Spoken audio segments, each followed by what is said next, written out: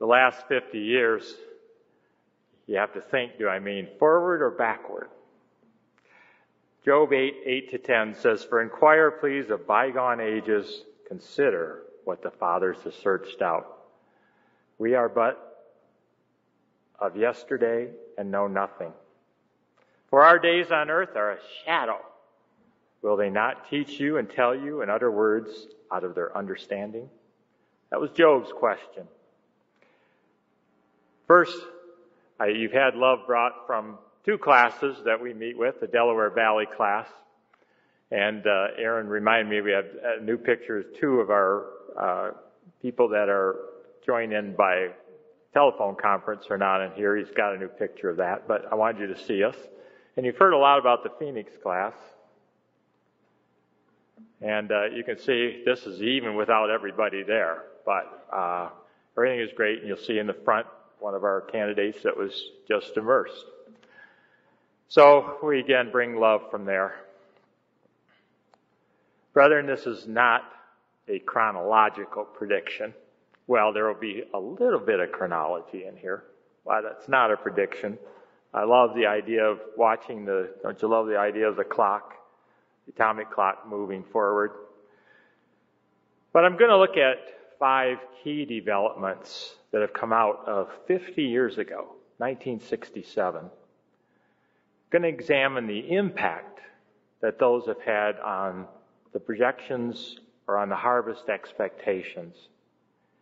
And then we're going to look at some future expectations. I wanted to throw this in here because it's kind of a non-event, but I just found it was really interesting when you think about it. The world's changed a lot since 1967. This is a 1967 Corvette L-88. Now, there were only 21 of those produced, and think about it. Price in 1967 was $37,500. One of the big events in Phoenix area while we're there is always the Barrett-Jackson car auction. Well, in 2014, this car at the Barrett-Jackson auction went for $3.5 million. So it just shows you, who would have projected that in 1967? Probably no one. And that's the issue we always have. We don't always see everything enough to know how God works.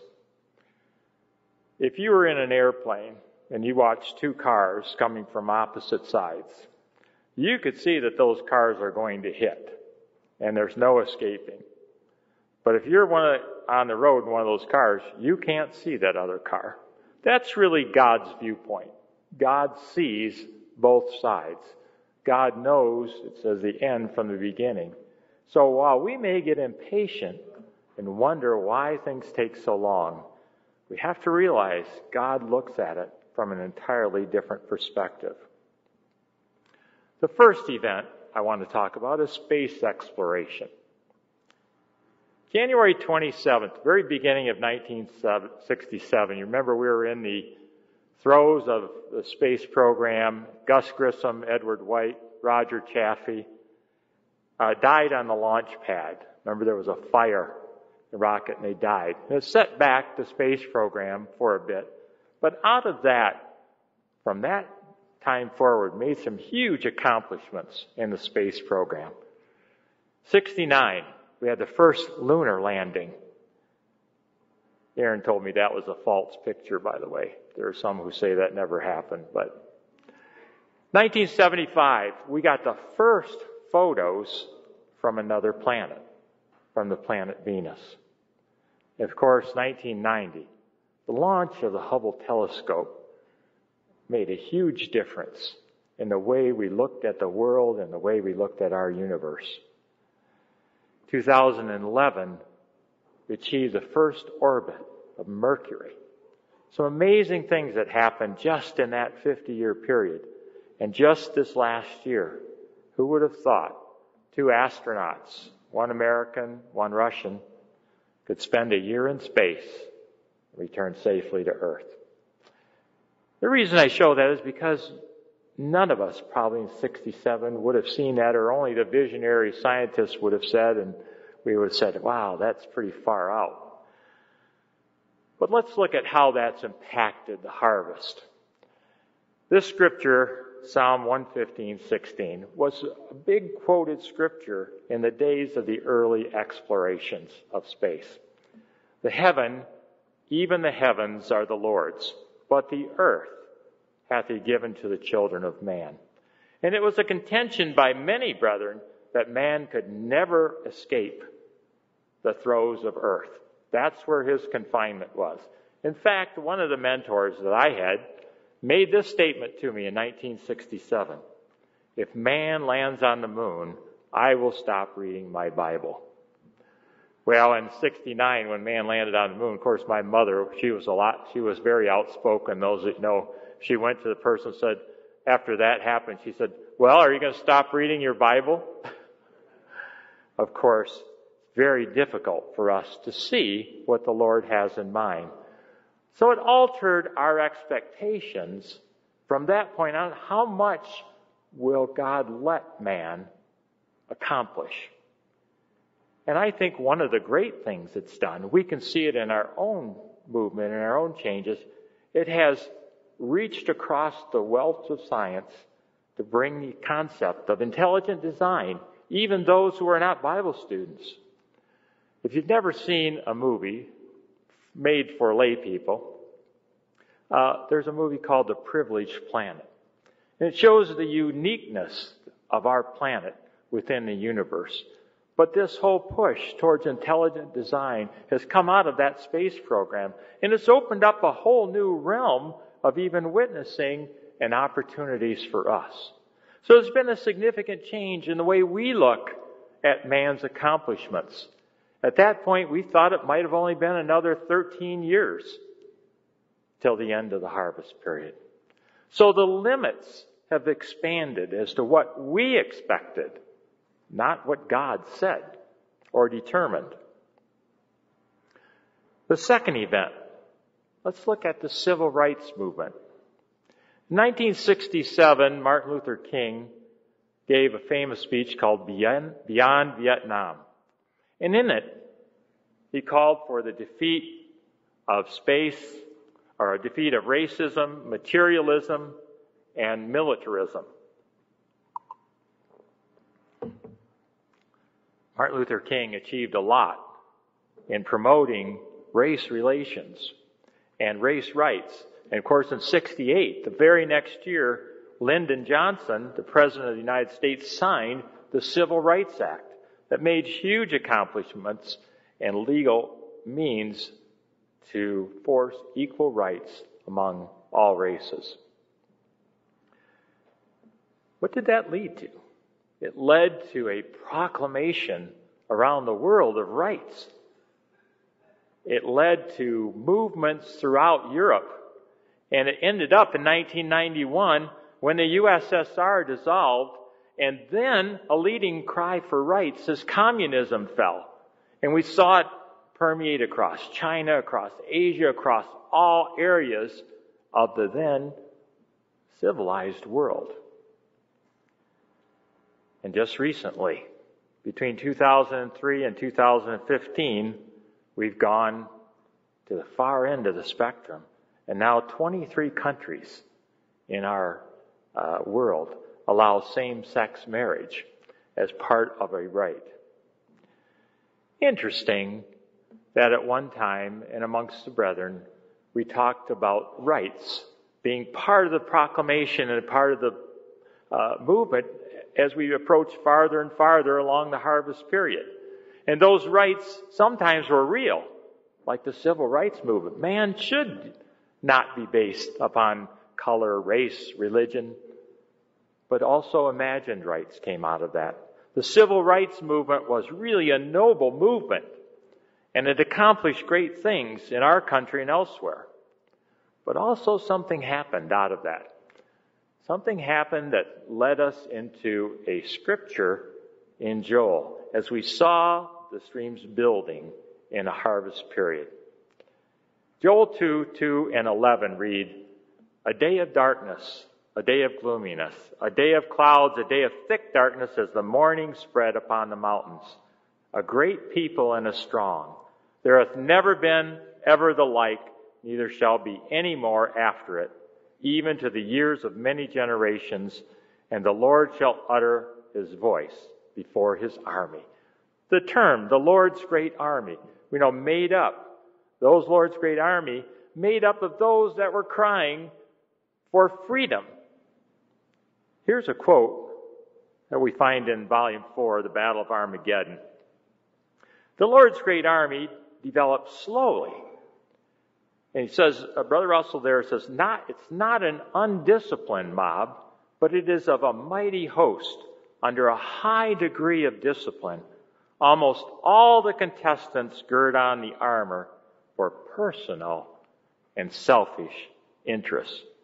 Brethren, there have been some really noble rights, but think about the selfish rights that have come for every kind of recognition. Many cases now we're moving into the whole area of gender, and whether there really should be a gender or not proclaimed. Well, we can see what was called rights and imagined rights have come out of what sprung early on as that civil rights movement. The number 3, technology. Sort of funny, back in 1967, you can see here this picture of a Japanese executive, and there's a new video telephone in his office. It was a multi-channel phone, but it could communicate one way. $1,300 set up by Nippon Electric, and that happened in 1967. Hey, we can now not just call up somebody on the phone. We can have a video conference. That was 1967, 50 years ago. 1982, what happened? We had the Internet Protocol Suite. I'm not a computer guy, but those of you who know that was really the first sign that there was going to be broad-based use of something called an internet. At first, it was used by the military, and eventually it would be brought to the people. And especially we had this person, Al Gore. Remember when he said he invented the internet? Well, it's not exactly true. As we know, he sort of paid for that in the presidential campaign. But he did do something that created a miraculous event. And that's the 1993 legislation passed that would create the information superhighway.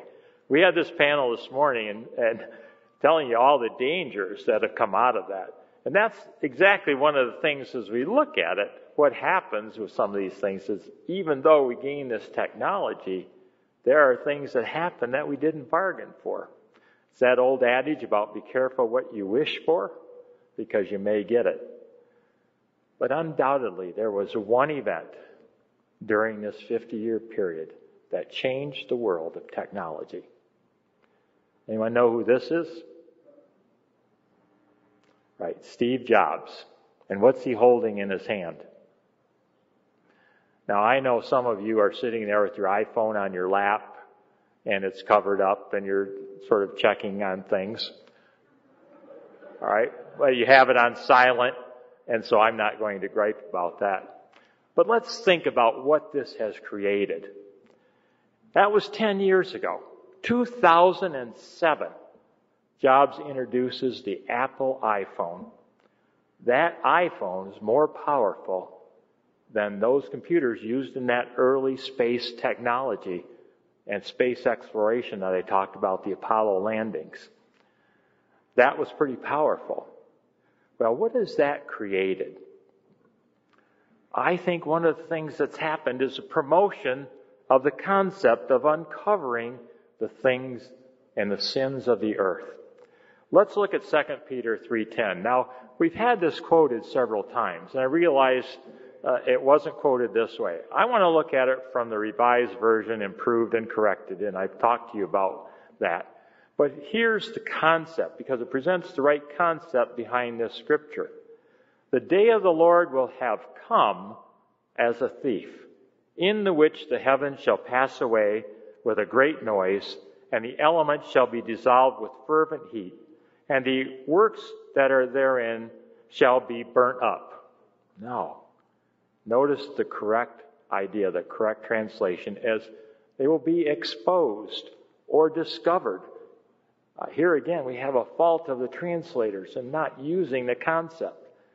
Well, what has happened in the last 50 years? Throughout history, individuals, governments, whether it's dictators or governments, how have they held on to the power and kept the people from understanding? We heard the message about Martin Luther and what he brought to the people. They controlled the dissemination of information and ideas. That's why we're in such a havoc today, because nobody can control what the president or anyone else says, because they can go directly to the people. And that's the power. A single person with the technology you have in your pocket, in your briefcase, in your lap. You can compress what used to take days, weeks, into seconds. What does that mean? It means never again can people be completely silenced. Think about that.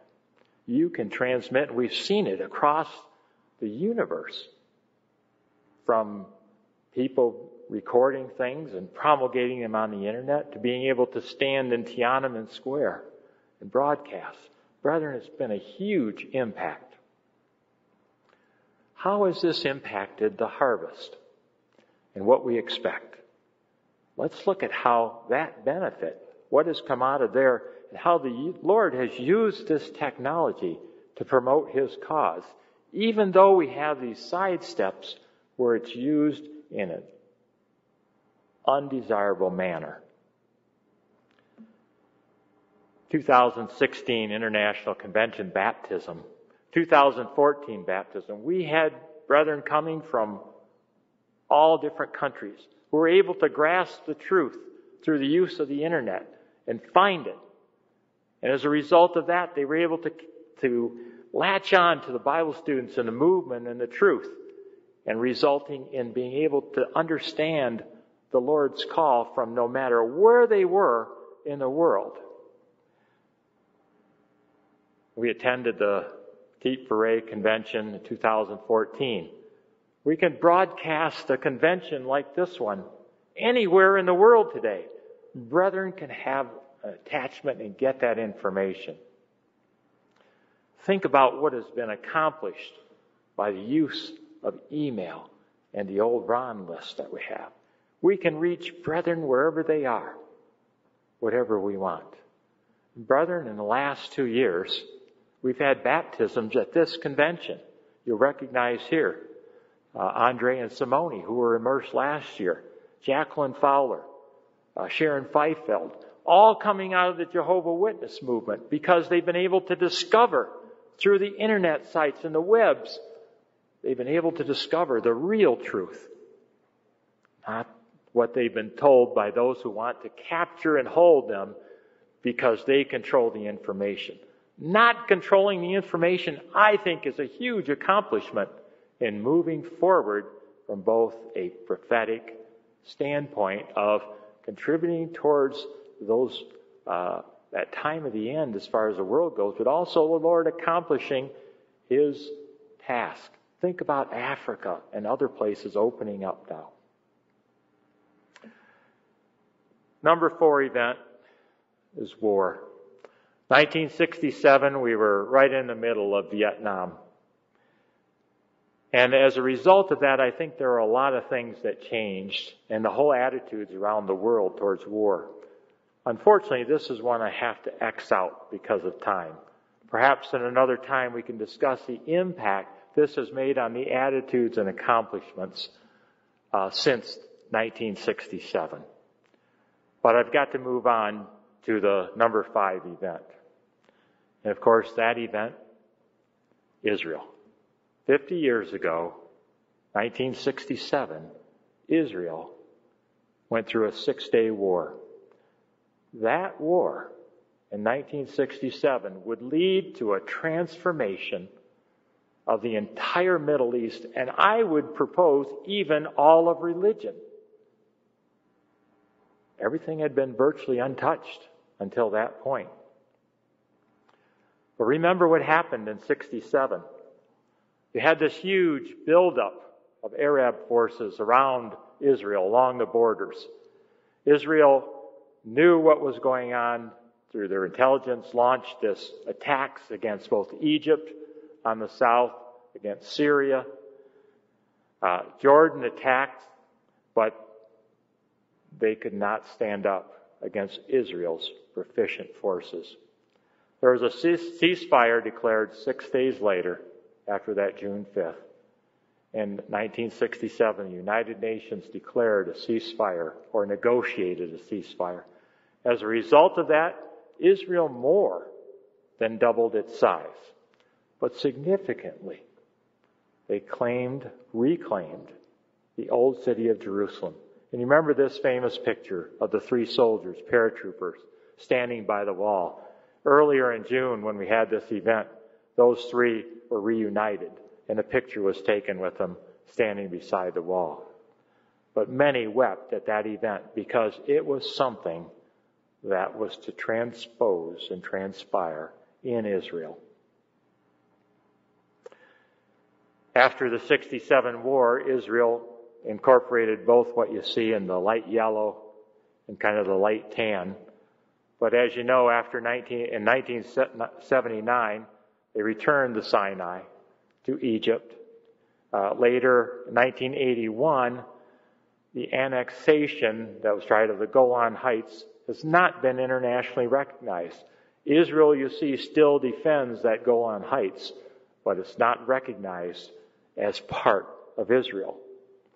And 1993, Israel surrendered governmental control to the Palestinian Authority of the Gaza Strip, took out its soldiers and the settlers that were there in 2005, still battling over that issue. But you can see that stirred up quite a bit, that 67, to now begin a whole new process. They signed a peace pact with Jordan in 1994 to alter the view of having to defend the West Bank.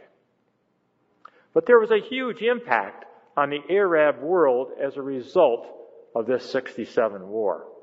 Why?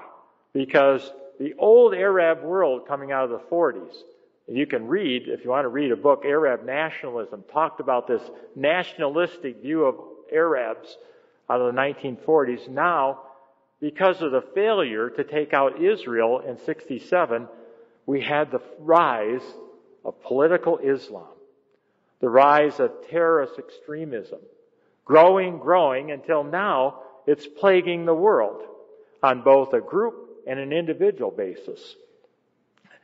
So 1991, out of that, what happened? Iraq invades Kuwait and the Gulf War began. I remember we were going in for pizza in Langhorne, Pennsylvania, where the kids live, Rachel and Aaron live. And we saw the attack first going on in 1991. 2001, despite what many believe, there was a terrorist attack on America. Planes hit the World Trade Center, and as a result, we invaded Afghanistan, changed the whole profile of that part of the Middle East. 2001, Al-Qaeda is established in Iraq to try to set up a caliphate. And of course, 2006, the Islamic State is established and in 2013 rebranded as ISIS, the Islamic State, wanting to set up again entire Middle East. What happens with them, we don't know, but certainly they've been fighting since. That's the Arab world. But Israel was hugely transformed itself after that 67 war. This is Theodor Herzl. You remember one of the early promulgator of settling in Israel. When Herzl was setting up that concept of Israel and a return to the land, it was a secular society. Jews had been captured across the world, had lost much of their religious faith. It was a militant group. It was an atheistic group. And the Jews of faith at that time rejected Zionism for that reason. They were waiting for God to redeem them. They did not realize that maybe this was how God was redeeming them. It's about that old adage of the man sitting on the rooftop in a flood and waiting for God to save him, not knowing that the boat and others that came by were there to do it. But think about how God works. It doesn't always work the way you or I would do and deliver me. He works through sometimes small things.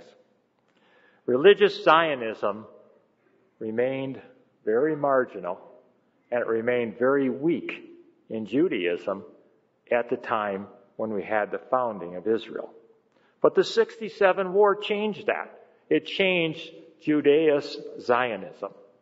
Israel, after the 67 war, gained confidence. Their fear of annihilation changed to euphoria as they beat these enemies in an astounding victory. They gained that Golan Heights. They gained Sinai, which we said was later returned, but the Temple Mount, East Jerusalem, the Zion of Zionism, and Judea, that ancient homeland of the Judeans of Jesus' day. Religious Zionism and the movement of settlers now to Israel became the dominant form of Israeli Judaism. This is a picture of the beach in Tel Aviv.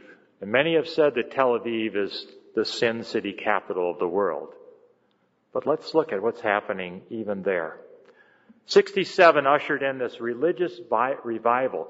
And suddenly, those that were secular Jews started learning about the religious faith. Those that returned from places like Russia that had no belief in God started to learn about the God of Abraham. Messianic religious Zionism is gradually now displacing the secular Zionism that we saw in the founding of Israel. That ideological force in Israel is beginning to penetrate, and it's even penetrating Tel Aviv. This picture on the Tel Aviv beach is a reading of Lamentations chapter 1, as many Israelis start to try to bring faith into that country. Well, here's the chronological part I promised to you. Is 1967 a biblical date? And I've mentioned it for Israel because Israel is God's time clock. I think we all agree since that founding, it's a very good way to judge what's going on. The kids in the 11 to 13 group this week have been studying Daniel. And if I had them over here, I could ask them, they would know the answer about the 2,300 days of Daniel 8. But Daniel in Daniel 8 questions, how long is it going to be before the holy place that was transgressed will be back in the hands of Israel? And the answer he got from the angel was, for 2,300 evenings and mornings. Then the holy place will be properly restored. Now, those of you who are students of the second volume, in the chronology there, will recognize that that's the chronology that's used in connection with the cleansing of the sanctuary, the spiritual sanctuary that ends up in 1846, based on 454 BC, which Brother Russell subscribes as the proclamation to return to Israel. And that, I'm not negating that idea, but as in so many cases, maybe we have more than just a spiritual application of the 2,300 days. Why do I say that? You read Daniel 8, it never tells you where to start counting. We know in Daniel 12, when we have the 1260, the 1290, 1335, we know where to start that. But we're never told in Daniel 8 where to start the 2,300 days.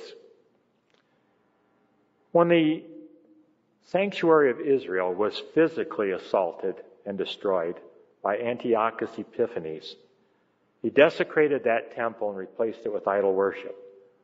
It was in 334 BC, a well-documented date. If we take 2,300 years from 334 BC, remember we've got to compensate for the year 0, which there is none. It comes to that date, 1967 AD. I would submit that this is perhaps the Lord's time clock to understand why 67 was such a pivotal date in Israel's history, and shows us that we are exactly on the right time. The vision that we have is not tearing. It is moving just exactly as God plans. So where does this leave Israel today? Isaiah 11 and 12 says that the Lord would recover the people of Israel the second time. Now that's interesting, isn't it? Because we know that first disbursement, when they went into Babylon, they were destroyed. Many would say, well, that was their destruction. But notice he says, I will bring them out the second time. Those that would come out, he says, from Assyria, Egypt, Pathros, Cush, the whole world at that point, from the islands of the sea. Jeremiah even puts it this way, behold, the days come, saith the Lord, in Jeremiah 23:7, they shall no more say, the Lord liveth, which brought up the children of Israel out of the land of Egypt. But the Lord liveth, which brought up and which led the seed of the house of Israel out of the north country, and from all countries whither I had driven them. Our day, and especially since 1967, has seen a bigger migration than came out of Egypt, which was probably about 2 million people.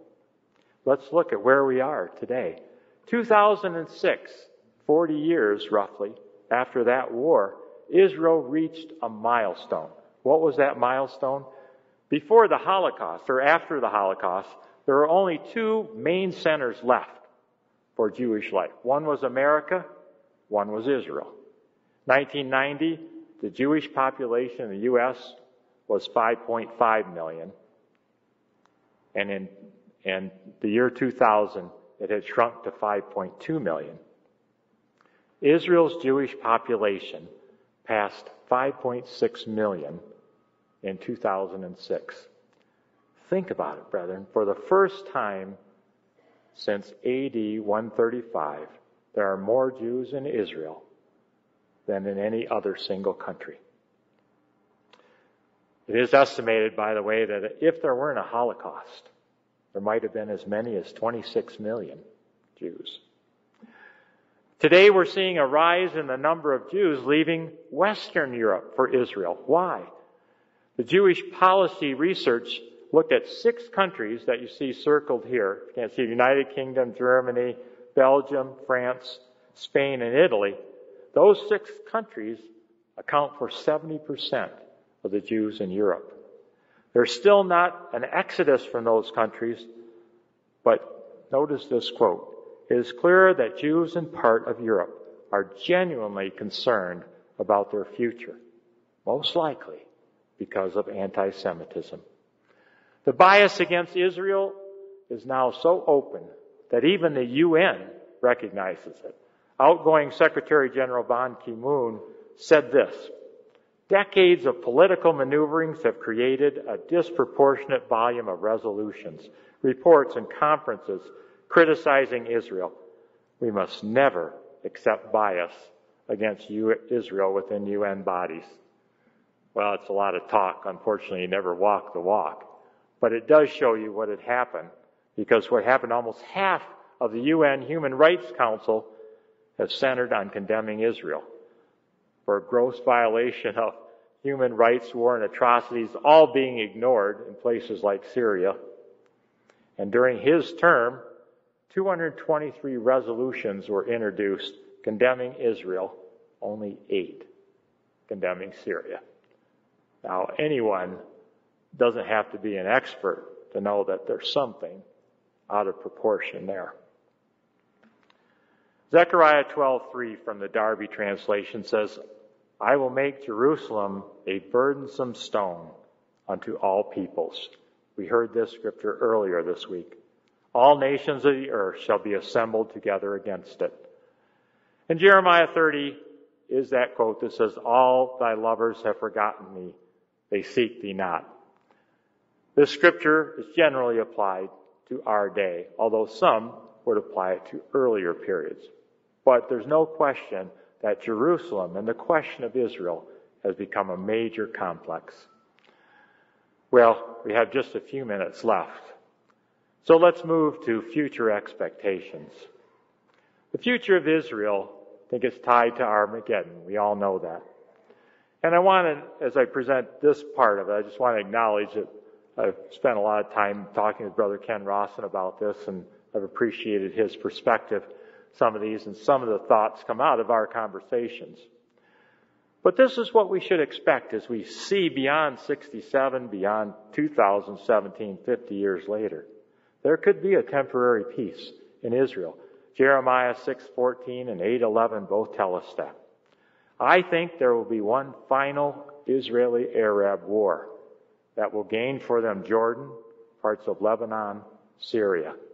Isaiah 11:14 and Zephaniah 2:2-10 give us that kind of information. And then I think there will be a huge immigration from the West that we haven't seen because of those countries that I mentioned. No mass exodus. Zechariah 10:10 and Isaiah 11:15 and 16 indicate that we will see that immigration. And I've said here in connection with the sixth plague, I think, which is the drying up of the river Euphrates. And then a period when there are no threats. The period of unwalled villages. Unwalled villages has been a real contention as to what exactly that means in Ezekiel 38:11. But think of it this way. Today, there are two truisms in Israel. The first truism is if the Arabs and other nations, ISIS, whatever, put down their weapons, there would be no more war in Israel. If Israel put down its weapons, can you complete the sentence? There would be no more Israel. That's where we are today. Somewhere in the future, I believe there will come a time when there are no threats against Israel. Why? It remains to be unseen. And then we have the invasion of Gog and others in Ezekiel 38 and 39. And Ezekiel 20:38 indicates a purging of those that are not religious, those that are the true secular Jews that I talked about at the beginning, pre-1967, in that period of the founding. And then we know in Zechariah 12:8-14, God fights for Israel and turns that nation to Messiah, the last step before the inauguration of the kingdom. Well, brethren, what does that mean? What does all this mean for us? In Habakkuk 2:2, Habakkuk is told to write the vision and make it plain on tables. We have that scripture on all of our chart of the ages. And the famous quote in there is that part, the vision is yet for the appointed time, it hasteth toward the end. This translation says, it shall not lie. Our King James says, it shall not tarry. That is not the correct thought. It shall not lie. It shall tell us what will happen. It will surely come. It will not delay. Habakkuk had asked God two things. One, why do you wait so long to deal with the evil that exists in Judah? It was at the time right before Judah was to be taken captive in Babylon. And then when God said, well, I'm going to deal with them, I'm going to let Babylon come in and take them away. And he says, oh my gosh, how can you use worse sinners to punish your people? And God answers saying, well, don't worry, I'm going to punish those evildoers, but the faithful will be rewarded. Brethren, that captures God's view. He's using these things around us. God is using, as we lament, why do you delay, Lord? Why does it take so long for us to be delivered? Have we missed something? No, God answers in Joel 2:2-11. I'm dealing with this through the actions of the Lord's great army. This selfish and unrighteous group that rises slowly up to deal with sin, and whether it's on the left or the right, to bring those conditions down to the point where we can be accomplished. So God told Habakkuk to write that vision because he would understand then God's work. Brethren, we have the writings. We have the understanding. We know what to expect in the plan. We need to find peace in seeing that the world is working exactly according to that plan. Hopefully, we find comfort in that knowledge. The sovereignty of God is behind all this. And just as Daniel endured in Daniel 12:4 by remembering what God said, witness how I've accomplished these things. And hopefully 1967 contemplations give us that understanding of taking us where we need to be in that understanding. So we should be comforted in this and understand God has not delayed anything.